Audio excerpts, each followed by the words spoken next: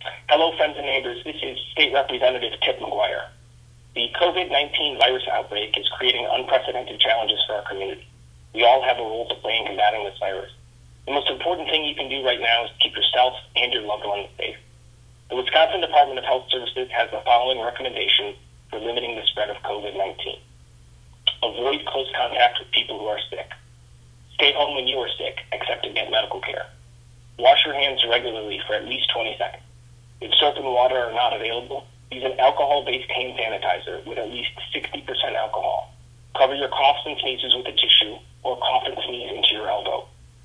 Keep a personal radius of 6 feet around yourself.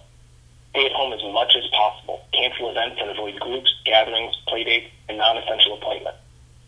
Clean frequently touched surfaces and objects daily. For example, tables, countertops, light switches, doorknobs, and cabinet handles. See the Center for Disease Control's recommendations for household cleaning and disinfection.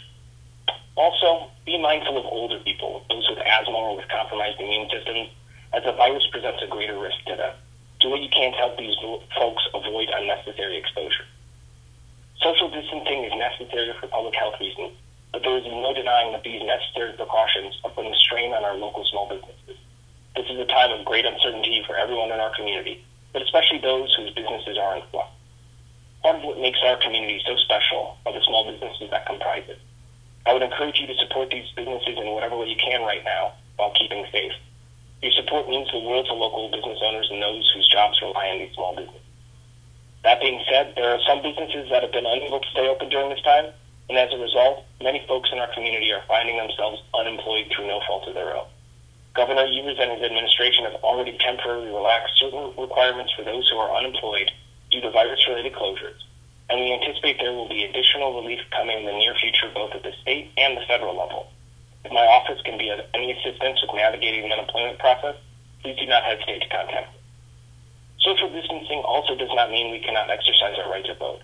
I would encourage everyone to visit myvote.wi.gov, where you can request an absentee ballot to be mailed to you.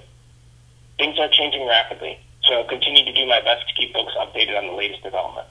Please consider me a resource if I can be of any assistance. Please stay safe, stay calm, and look out for your loved ones and your neighbors.